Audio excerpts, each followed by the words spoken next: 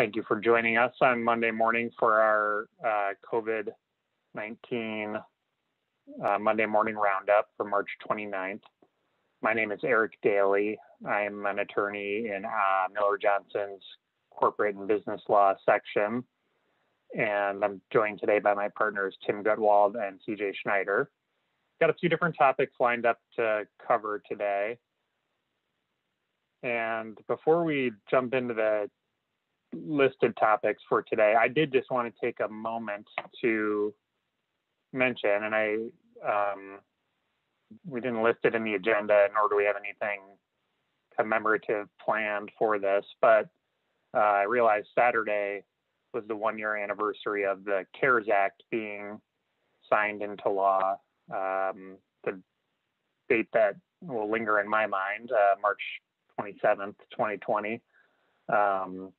That's the date that the CARES Act was signed into law, which put the PPP into motion, a number of other programs that we've hosted many webinars about since then. So it's hard to believe a year has passed since then. And for those who went through the PPP process originally, when it first launched, it'll be about a year in a couple of days here, because that program launched almost immediately following the enactment of the CARES Act into law. So just an important milestone to be mindful of, I guess, as we proceed today. So having said that, today's topics, we're going to start with the kind of an overview of the March 19th MDHHS gatherings and face mask order from CJ. I will then briefly talk about the PPP extension that has now cleared both the House and the Senate, and round up a few other small business administration and related updates. And then Tim Gutwald will take us home with some updates on healthcare related funding in the ARPA, the American Rescue Plan Act, and new CMS guidance for nursing homes. So with that, I will turn it over to CJ Schneider. Thank you, CJ, for joining us on Monday morning and sharing your insights into this new, relatively new order. Sounds good. Thanks, Erik, and good morning, everybody. My name is CJ Schneider. I'm one of our attorneys in the litigation section. I do quite a bit of work with youth sports organizations, some national governing bodies for sports. And so in my world, one of the questions we've been getting on this new order deals with all of the new testing requirements for youth sports. This is something that's pretty unique to Michigan. And so we wanted to cover these briefly this morning. So the major change you'll see in the March 19th order with respect to sports, and this is any sports, whether it's schools or after school activities or nonprofit events, whatever it happens to be, it covers all youth sports. There's new testing requirements. The order goes through a lot of different reasons why it justifies these new requirements, and you'll see some of the statistics up here on the slide. I won't go through them in detail, but there's a viewpoint from MDHHS that there is a rapid increase in COVID outbreaks among participants in youth sports. And so that is what they're using as the factual predicate for a lot of these changes. Next slide, please. So the main difference, well, there's two different buckets of sports in the order. It distinguishes between what it calls contact sports and non-contact sports. That distinction isn't new. That existed under some previous versions of the guidance. It's the testing requirements for each of those things that is new, but I want to kind of start from a baseline here. So contact sports are exactly what you'd think they are. They are those involving more than occasional and fleeting contact with other participants, and you can see the whole list of them up there.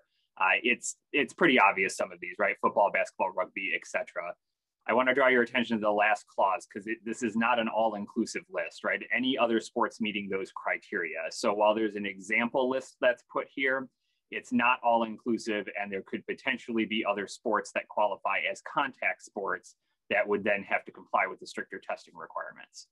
Non-contact sports are everything that isn't a contact sport. That part's pretty straightforward, but the big question is going to be, what is a contact sport? Next slide, please. So for non-contact sports, there's a change, but it's not huge. So as always, you got to comply with any of the face mask requirements. So they got to wear, athletes have to wear a face mask at all times, except in activities where they're not able to be worn safely. Everybody's got to maintain social distancing. That part's not new. What is new is the weekly testing requirements. And so under the new order and the guidance that goes with it, there are weekly testing requirements for all participants ages 13 to 19. And that's before they can participate in either practice or competition. So this isn't just for your, Saturday morning competitions. This is for weekly practices, 3-time weekly practices, whatever it happens to be. You got to have weekly testing requirements. And it's for any athlete ages 13 to 19. So this is the new baseline in terms of youth sports. At a minimum, if you're a non-contact sport, and that's everything that isn't contact, right? So at a minimum, athletes are getting tested weekly for COVID at this point. And then the guidance goes into a whole lot of detail about what happens if there's a positive test or if somebody returns a neutral test. I mean, there's a whole bunch of detail that goes into it, which we won't cover this morning. But the key part here is the baseline testing is a weekly testing requirement for everybody 13 to 19 years old. Contact sports are the different bucket here. So these are the sports where you have to test much more frequently. Under the order, you got to either wear face masks during contact sports, which by definition is a sport you're probably not going to wear a face mask during, or you have to comply with the new testing requirements. And this is where it gets a little onerous, at least in my view. So any unmasked activities in practice or competition can only be performed after you have either a negative antigen test within the preceding 24 hours or a negative RT-PCR test within the preceding 24 hours of the unmasked practice or play. And I underline that part because I think that's going to have an impact on things like multi-day competitions. If you have a weekend-long competition, it's not just from the start of the competition, it's from any unmasked practice or play.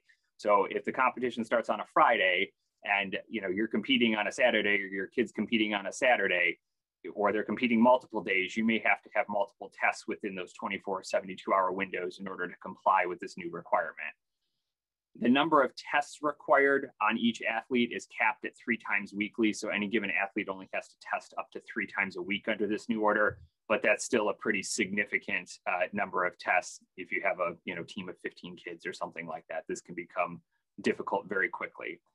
So big picture, baseline is testing weekly. If you're involved in a contact sport, you've got to test up to 3 times weekly before any unmasked practice or play. This is the part where the order and the guidance get a little bit murky. So the order is very clear. It distinguishes between contact and non-contact sports. When you read the guidance that came out the day after the order, the March 20th interim guidance for athletics, it kind of suggests this third category. It talks about activities when a face mask cannot be used. And it lists what it terms contact sports or activities that are not recommended to be performed while masked by the American Academy of Pediatrics. And then you can see the lists that are included there: competitive cheerleading when tumbling, stunting, or flying, gymnastics while on the different apparatuses, wrestling during contact, and water sports. So those are things that don't necessarily fall into the definition of a contact sport, but they fit this notion of activities when face masks cannot be used. And based on our reading of the order and the guidance, it's not totally clear whether these activities are subject to the weekly or the tri-weekly testing requirements. So at least what I've been telling clients is, look, err on the side of caution if you're risk adverse and you want to make sure you're complying. So meaning test 3 times weekly, or you can contact your attorney for an opinion. We can parse through the guidance in the letter for your specific situation and potentially issue an opinion letter. But there is a little bit of gray area for some of these sports or activities that are not clearly contact or non-contact sports, given some of the language in the guidance. Next slide, please.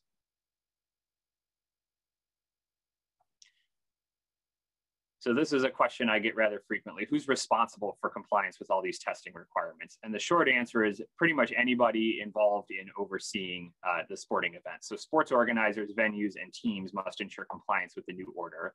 And that's not new, but the testing requirements are new. So some of these organizations are starting to realize that they have to procure tests and comply with all the requirements for testing and reporting tests and all that good stuff. Sports organizers are essentially a governing body for a sport, and those can take on different forms, whether at the national or local level. But basically anybody who's involved in organizing sports, the venue where sports take place, or the sports teams themselves have to ensure compliance with the order. So the next question becomes, how do we comply with the testing requirements? And these 4 points are straight out of MDHHS's PowerPoint, and this is what they suggest. It's kind of basic, but this is what they suggest for dealing with the testing requirements. You either got to use local testing sites, meaning have it all done off-site, contract with a vendor or lab to run it through your facility, procure your own antigen testing supplies, or you can enroll in the Michigan Safer Sports Testing Program and request the antigen testing kits. And I have a star after this one because it comes with a lot of strings. And if we go to the next slide, we'll go through some of those. So the Michigan Safer Sports Testing Program sounds really good on its face. MDHHS will provide testing supplies at no cost to any sports organization that requests it. Public, private, whatever, doesn't matter. If you're a sports organization and you want the testing supplies, you'll get them for free. But there's lots of strings, right? You got to have all of the compliance pieces in there. You got to have a CLIA waiver. You got to have biohazard waste disposal. You've got to have appropriate PPE. You got to have certified that you and your staff have watched the training videos. You have to report all positive and negative tests. So you got to report everything, and you got to follow all guidelines that are produced by MDHHS. And, look, for organizations that are larger, maybe some of this is possible, but for smaller sports-based organizations, some of this stuff can get pretty onerous. So we're working with a number of different clients to navigate through these things. The testing requirements are certainly new and they're unique to Michigan, but it's something that the youth sports world is going to have to deal with going forward into the spring or the summer. And that's all I have for you. Appreciate your time this morning. Thank you very much, CJ. I'm sure that a lot of people, whether they work in that area directly or not, will find that information valuable if they have family members, children, others who are impacted by that. And we appreciate you, as always, keeping us up to date, along with other members of the team on the state orders, health, safety, otherwise. And to the extent that people have Q&A, we will circle back to that at the end of the webinar.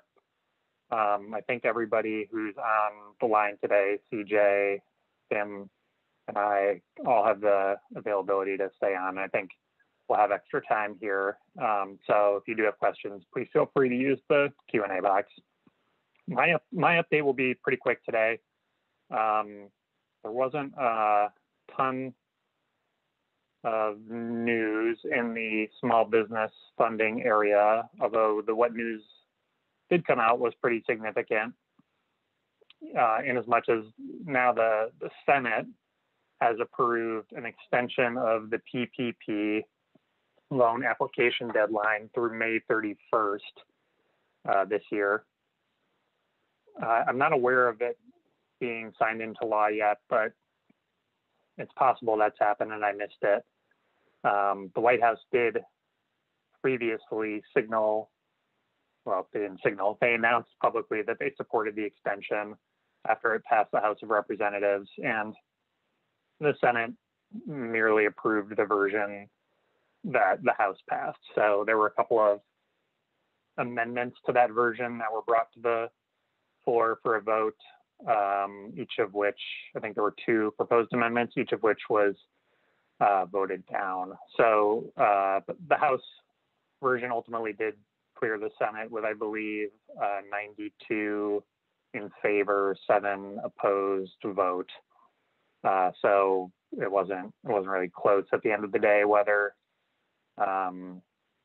Congress would provide this extension. And we talked last week about some of the reasons for the extension. A lot of it has to do with technological issues, logistical issues that SBA was trying to deal with that were holding up processing loans. And all this new technology launch sort of aligned with the change in administration, some turnover at SBA, as well as the launch of other new SBA relief programs like the Shuttered Venue Operator Grant Program. And then on top of that, there were some rule changes and priorities rolled out by the Biden administration for smaller borrowers and sole proprietors. All this created an atmosphere where you got to the point where larger banks like Bank of America and Chase said, hey, we're actually, a few weeks ago, they said we're not going to process any more new loan applications well before the then existing March 31st deadline. And we're not going to process sole proprietor applications based on the new, more favorable lending criteria. So now that there's this 2-month extension for applications through May 31st, I believe both of those banks in particular have announced that they will fully reopen their loan application portals. I don't know if it's been completed yet, but they have said they plan on doing that. And I believe that they each also plan now on implementing the more favorable sole proprietor lending formula based on gross income. So if you work with any of the big banks or banks that were sort of dragging their feet on whether they'd accept new applications, this 2-month extension should be coming into effect soon. And in addition to that, the SBA and lenders now will have, assuming this gets signed into law as passed, they'll have an additional 30 days after that May 31st deadline to finalize the processing of any loan applications that were submitted and approved by the lender before that May 31st expiration date. So SBA will be able to work in the month of June with lenders to just kind of cross T's and dot I's on materials that were properly submitted before May 31st. Having said that, the remaining PPP appropriations, roughly $75 billion, are unlikely to last until May 31st, according to testimony from an SBA official last week in the Senate. The Senate Small Business Committee or Subcommittee had a meeting before this PPP vote was taken, and they collected some information from SBA, and they provided some feedback to SBA about the timing of the rollout of various programs. So it was actually a pretty informative hearing and set of testimony. So the upshot of this particular bullet point is basically that although the application deadline has been extended through May 31st, would-be borrowers should not assume that appropriations will be available until that date. In fact, it's likely that they will be exhausted before then, and the latest legislation really just extended dates for the program. There were no new appropriations, there were no substantive changes to PPP.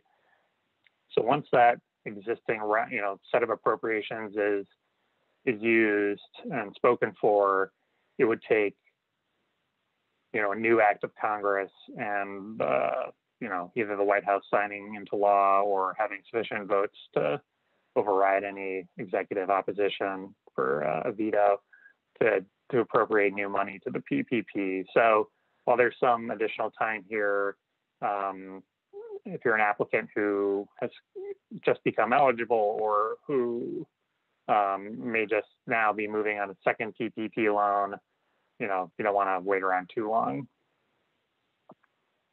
So that's on the PPP, that's the main update. Just a couple of other pieces of information that some of our clients who are PPP borrowers already may find interesting are that the total dollar amount of PPP loans under review did increase modestly on a week-over-week basis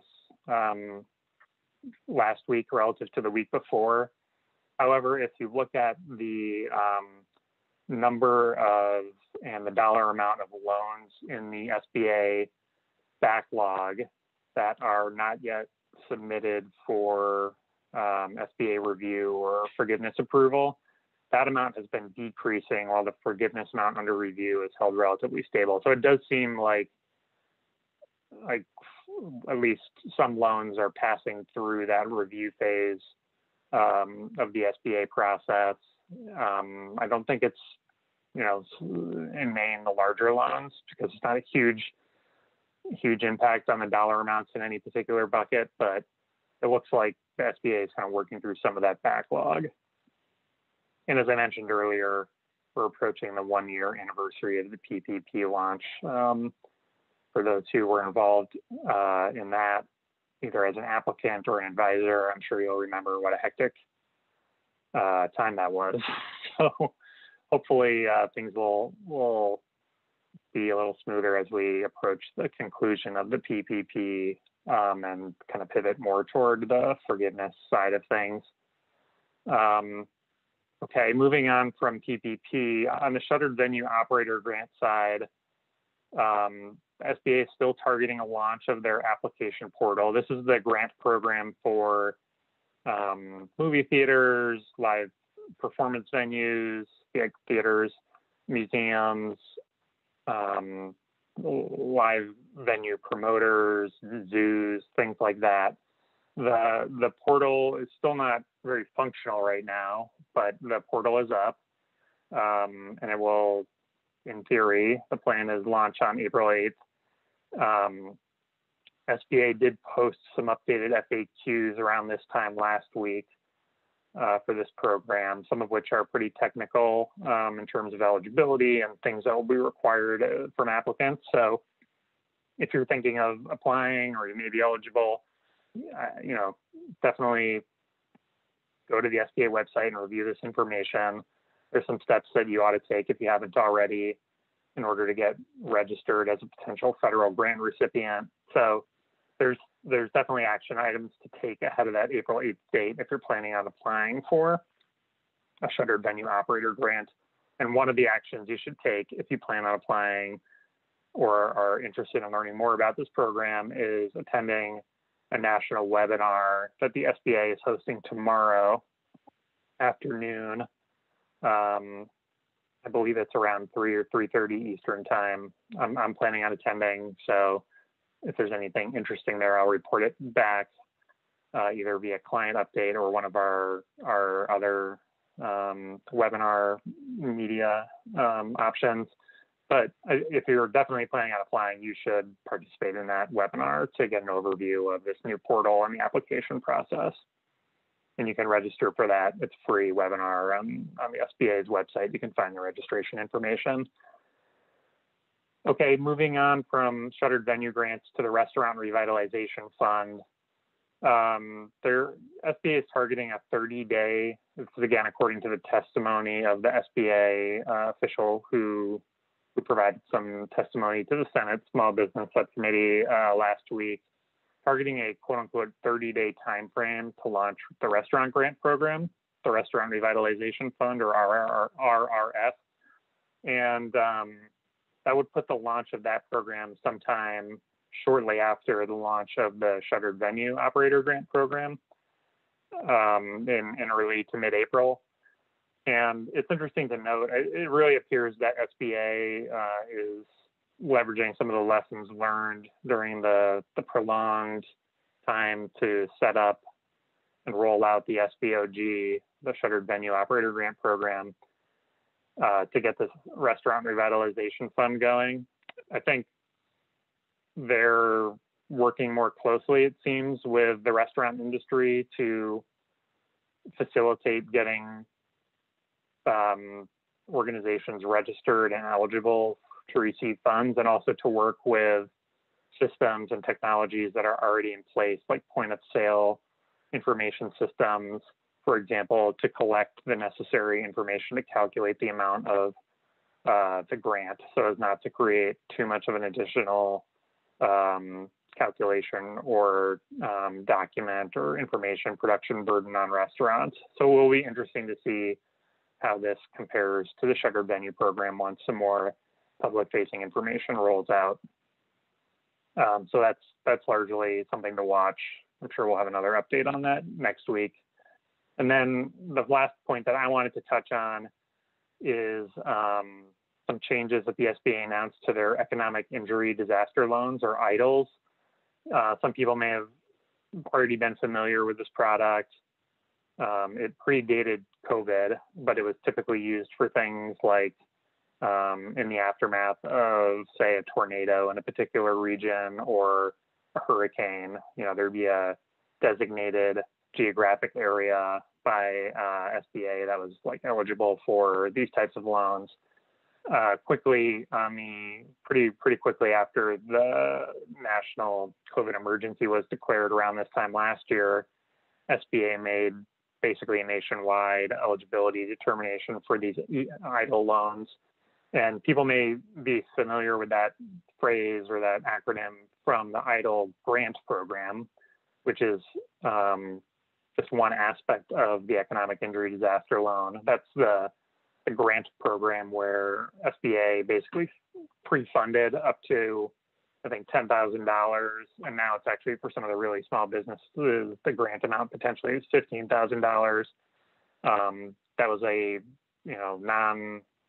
it was basically money in the pocket of the applicant for this loan that did not have to be returned, even if the loan was denied or if the applicant decided not to take the loan.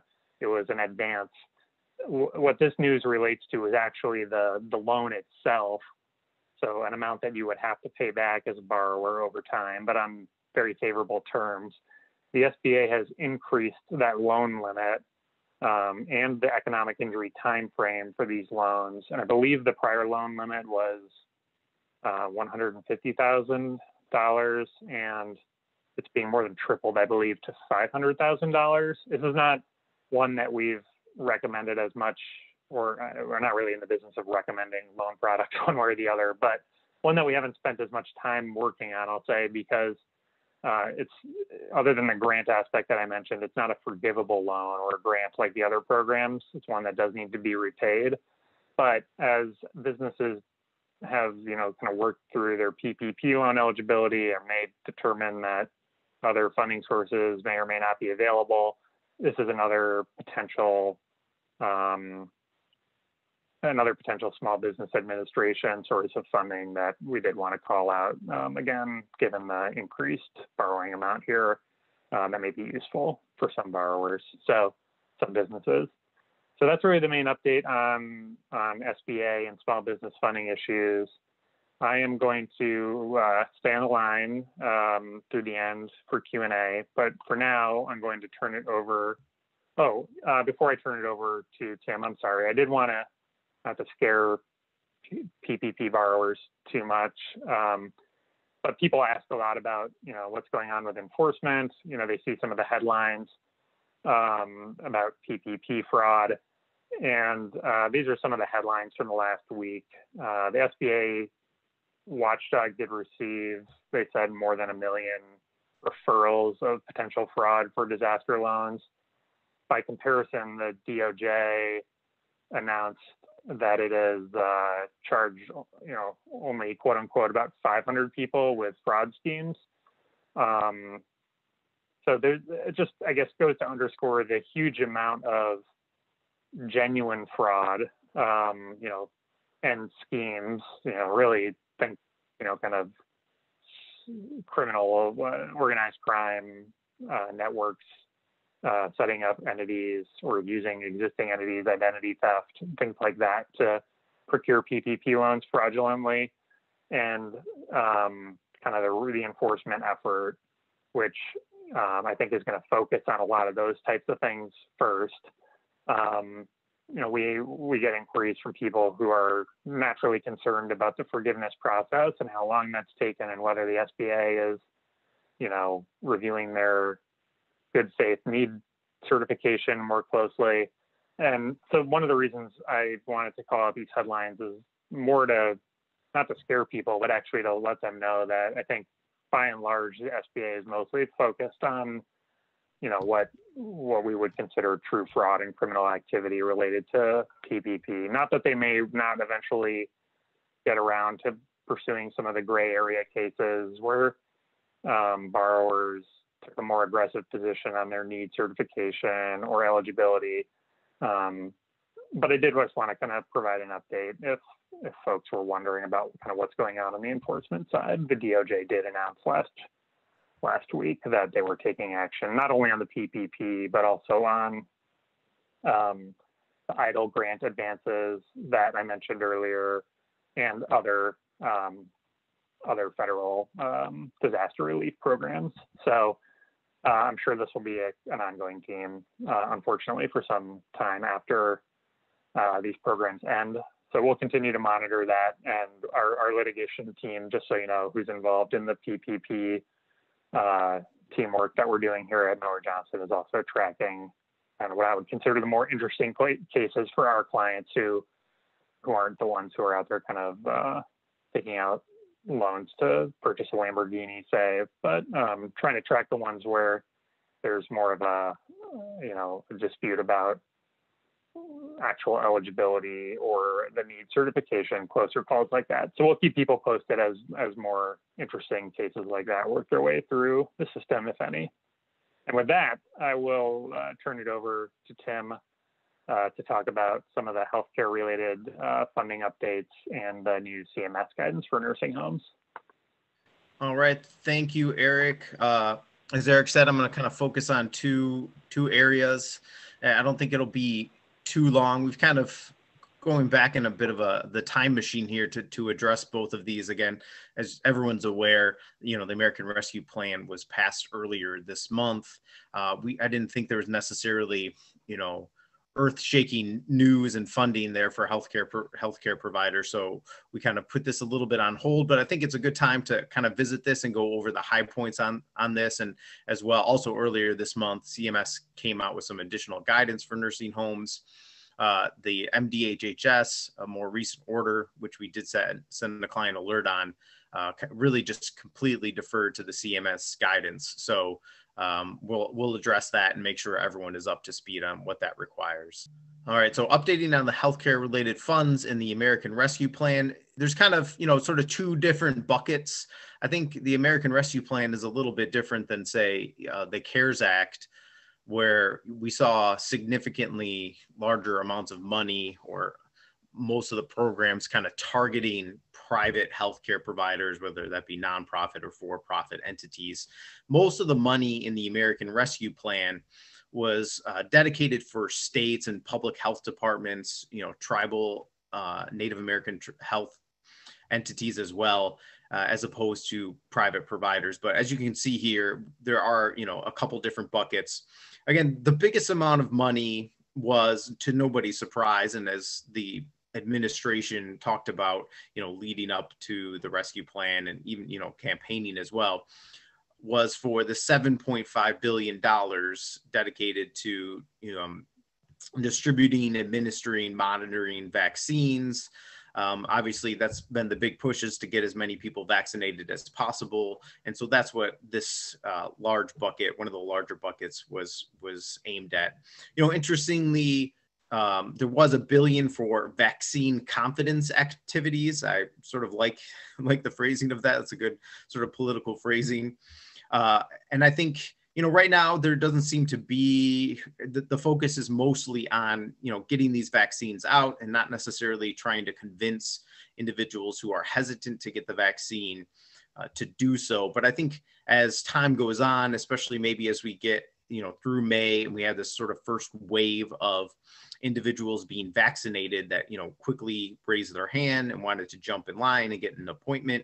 I think once we pass that, there's going to be, I think, polls and sort of informal things I've heard from healthcare providers about their staff, is that, we're looking between 30 to 40% of people who are still uncertain about the vaccine. And I think that's what we'll see in a month or two here, some of this $1 billion going out to encourage people to get vaccines, provide some, education, that sort of thing as well.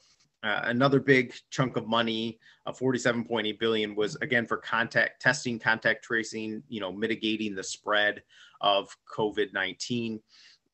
There's been so much focus over the last, month or two here regarding vaccination and administering vaccines, that, obviously still testing, contact tracing continues to go on. We've seen an uptick here in Michigan over the last week or two.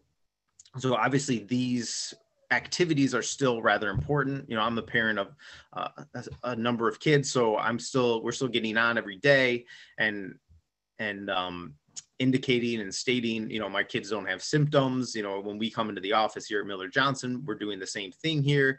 If people are positive, then the public health department is continuing to, follow up with those people and perform the contact tracing. So again, there's a lot of money obviously distributed towards that as well. Another thing for states and public health departments was this expanding, sustaining the public health workforce. I think that's kind of the three biggest buckets that you see dedicated toward American Rescue Plan here. Well, maybe a fourth one that we'll get to on the next slide, but is, vaccination, continue to do, testing, contact tracing, that sort of thing. And then the third one is just additional money to bulk up the public health force as well. And so, that's one of the areas, again, I mentioned at the beginning here that, those first three there are really targeted towards states and public health departments, again, public governmental entities as opposed to private healthcare providers. That doesn't mean to say that there can't be teaming up of the state with private actors or public health departments teaming up with private providers. We've seen that here in Grand Rapids with the Spectrum and St. Mary's and Kent County Health Department are teaming up to, have a big vaccination site down at Van Andel. And so DeVos, I think. So we've seen that here as well. So some of that money will, find its way down to providers, I suspect, but the 7.66 billion specifically includes, bulking up the workforce for nonprofits with demonstrated expertise in public health. So that's one of the areas where the statute specifically allowed money to go to, non-public here Also, there's 80 million for mental health and substance use disorder treatments. Again, that was another area here where there's a significant amount of money dedicated was mental health. You continue to see headlines about, the impact of COVID-19 on mental health. You continue to see and hear headlines regarding continued overdoses and the issue with addictions to controlled substances. So there's significant money put towards that. And again, there's $40 million for promoting mental health among health professional workforce. I think it was last week, there was an article by CNN that came out talking about concern by hospitals over their workforce, just burnout, stress. I think that's very obviously understandable. I think those of us, who aren't in the workforce are very well aware of the stress and the difficulties that our frontline healthcare providers have experienced over this course of this entire year, and that there's burnout. And so the government did devote some money for healthcare providers. Private providers can use that money towards improving the mental health among the professional workforce. Again, you can continue to see the sort of dichotomy here. Again, on the state side, there was money for community health centers and community care. Again, this was really related to COVID-19 testing and vaccines. And a lot of this was tied very clearly to COVID-19, but there was, as I mentioned, that 40 million that I just went over for mental health for the health professional workforce. Again, that's not so clearly tied to COVID-19, testing, that sort of thing. Again, 1.5 billion to community mental health services and another 1.5 billion for prevention and treatment of substance abuse. So as I mentioned, it was very clearly an area of focus, concern about the impact of COVID-19, as well as the ongoing, substance abuse, controlled substance concerns. 40 million for substance abuse among health professional workforce. Again, that's something those of us who do licensing matters, who work with, hospitals and health systems, and, you continue to see these sort of issues among healthcare providers. The state has the HPRP program that helps providers seek treatment and self-report for those sort of issues. Again, some more money. Again, this 80 million for mental health and substance abuse disorder treatment is one of those areas where there was specifically allowed to be used for private healthcare providers. That money can go there. And then this last one I did want to touch on, there was 8.5 billion for the Rural Relief Fund. And we've seen this a couple times, you know, in the CARES Act, we had the Provider Relief Fund that could go to rural health providers. And I think the important thing here with this in the Rescue Plan Act was it's just a very broad definition of what constitutes rural health. You know, provider or supplier who's located in a rural health area, provider treated as located in a rural health area. So there's certain statutes that even if you're not necessarily located outside of a metropolitan statistical area, you might be treated as rural nonetheless. You know, rural health clinics, certainly a provider or supplier that furnishes home health, hospice, or long-term services and supports in an individual's home located in a rural area. So again, I mean, I think that's pretty common for a lot of our clients who, you know, maybe their main office or their practice location is not in a rural area, but they regularly treat individuals that are in rural areas. So they might be out, they could possibly receive some of these funds. I think it's not exactly clear. Again, it's how this will happen, whether it's going to be applied. Some people seem to think there's going to be an application, but the language within the statute itself is very similar to what we saw for the Provider Relief Fund back in the CARES Act.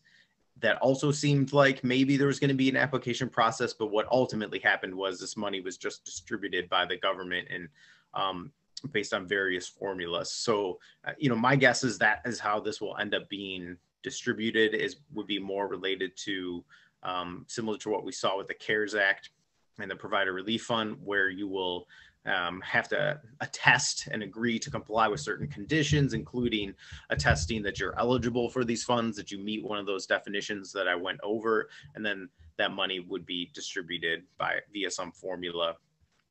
Touching briefly on the Provider Relief Fund, you know, I think it was probably about 2 months ago, I touched base on the fact that the portal for reporting, the reporting requirements for how you've used your Provider Relief Fund money had been shut down. It's still not open yet. No idea when that's going to reopen, but you know, again, I'm still advising clients to get their ducks in a row so that they can report those once that portal is reopened. All right, next slide. Hey Tim, this is Erik. Just real quick on this topic in general before we move on to the next slide, because it's a question we get a lot, or at least we did early on, but it's good to clarify that none of these programs really have any direct interaction, as far as I know, with the PPP and similar programs. So unless you want to call out anything different, somebody who works a lot with PPP borrowers and sometimes gets a question about whether that will make them ineligible for any of these funds or vice versa. There's nothing in the statute on the PPP side that would make that the case. And I just want to double check with you that that's still the case on the kind of on your side of the analysis. Yes, Erik, that's a good point. That is a question we get often. And the answer is getting these funds does not make you ineligible for PPP loans. There's nothing in the statute that would indicate that. All right. So okay. Thank you. Yeah. So the new CMS guidance for nursing homes, you know, there's nothing earth shattering here. As I mentioned, you know, the most recent MDHHS order really just points you and links you to the CMS guidance. And we've seen an evolution from these. Again, there's initially some guidance in March of 2020, then there was a FAQs in June. And we have for a while now been operating based on the September 2020 guidance. And then again, earlier this month, the CMS just issued some new guidance. So, and they helpfully highlighted the new language in red, which is always nice for those of us who can't remember exactly what was in the September guidance to compare. So again, outdoor visitation is still preferred, even if residents and visitors are both vaccinated. I think everybody's happy that we've had some nicer weather around here. That certainly makes it easier and safer for residential living facilities. And, you know, I did a webinar a while back again. So this is going to be homes for the aged, assisted living. Obviously, nursing homes will be included, foster care homes as well.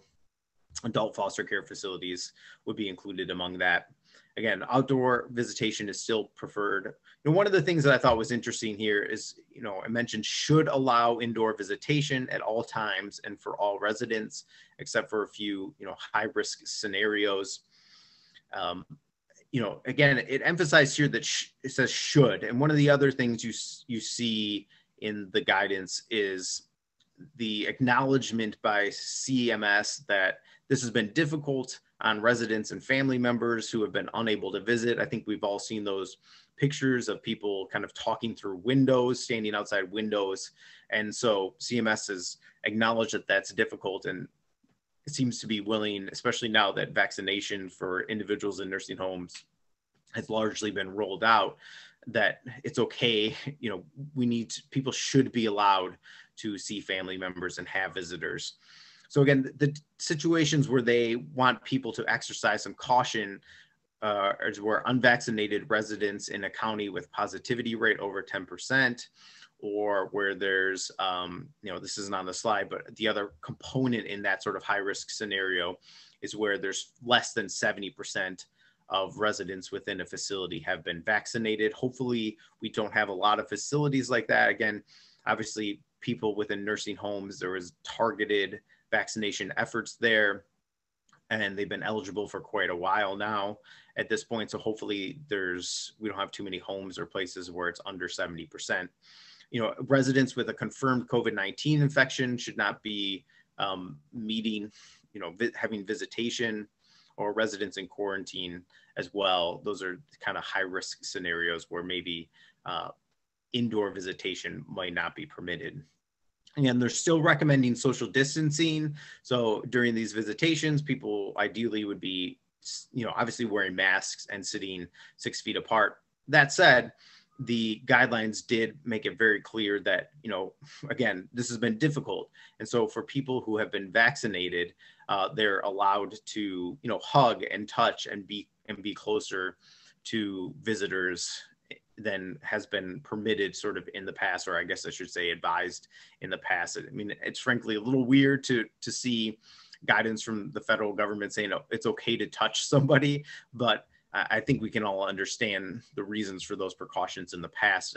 But it is nice to see, now that people have been vaccinated, that it's okay during these visitations to be hugging people and allow and not necessarily require that social distancing the entire time.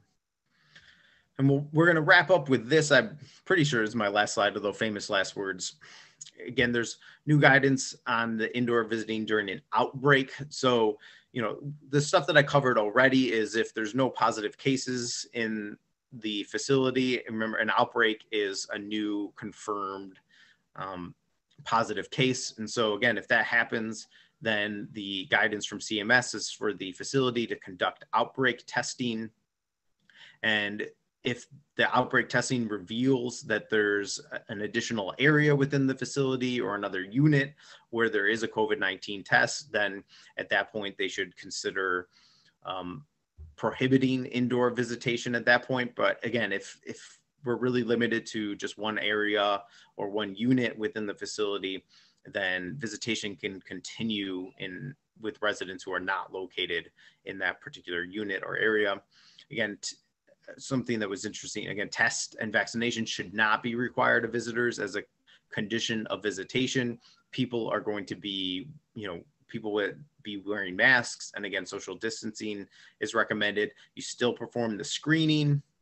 So individuals are stating that they don't have any of those symptoms. Certainly you can offer testing, but again, the guidance was that it should not be required as a condition of visitation. Again, also the screening visitors, including surveyors, ombudsmen, it was clear they spent quite a bit of time within the guidance, and they've done this in the past as well, that these concerns about spreading COVID should not be used to avoid governmental inspections against surveyors or ombudsmen. You conduct screening, you can offer testing, but you can't sort of prohibit people coming in except under like extremely unique circumstances. If there's a really bad outbreak, then that might justify it. But for the most part, you're not going to be able to prohibit those sort of visitors. Again, this is a repeat from what we've seen in both the prior MDHHS order and in prior CMS guidance, but communal dining and activities, again, are permitted with proper social distancing, masking, and hand washing precautions. So, things are beginning to return a little bit more to normal within these residential living facilities. Obviously, people want to continue to be diligent, continue to watch the guidance from both CMS and the CDC. But as vaccination rates increase, hopefully we'll continue to see positivity rates go down, and that will make it a little bit easier and less kind of oversight and work for our residential living facility clients. All right, I think that's it for me. All right. Thank you very much, Tim and CJ, for participating this week, and also to our attendees for making the time to start their week with us. We do have one question in the Q&A, Tim, which I'll give you a moment to look at. While you're looking at that, and then I'll read the question. I just wanted to pick up on something that you noted about how strange, and there's another question for you, I think, CJ, coming into the Q&A, how surreal it is to see laws in some of these areas, right, about touching one another, or what kind of testing is necessary for sporting activities for teenagers. It is a surreal environment, obviously, that we find ourselves in as citizens, and in our case as attorneys. I think a lot of these are legal issues that we never thought we could have dreamed up when we started practicing law. I know that's the case for me, and I have some of those examples of things on the small business funding side.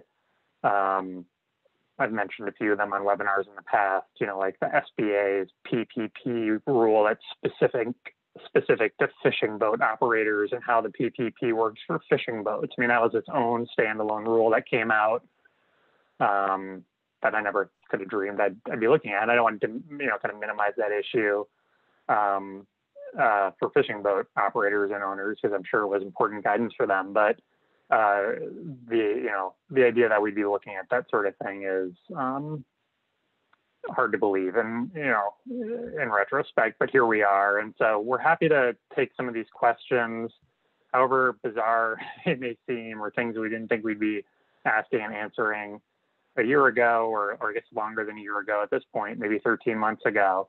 And so in that vein, Tim, one question that's been put in the chat or the Q&A box for you, I think, is must both residents and visitors be vaccinated for close contact, hugging?